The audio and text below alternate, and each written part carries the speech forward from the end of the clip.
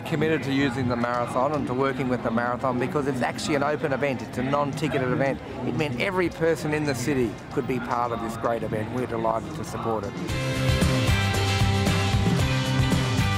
This is the largest event in Australia in a decade, and it's an international event, so it's been fantastic for that level of visibility. On an every day, it's been the Gold Coast at its very best. The Gold Coast doing what it does, showing its innovation, showing its friendliness, showing its openness. It shows it very carefully. I mean, we've always been involved in the Gold Coast Airport Marathon down here in this city, and just seeing all of the people out today on the streets, it was an opportunity for everyone in the Griffith community to engage, and that's so important to Griffith.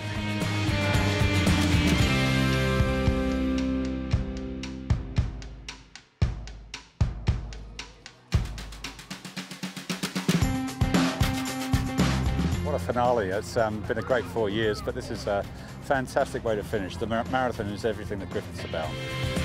The Games have been transformative for the Gold Coast, and Griffith is a key part of the Gold Coast, so we had to be there, we had to support it.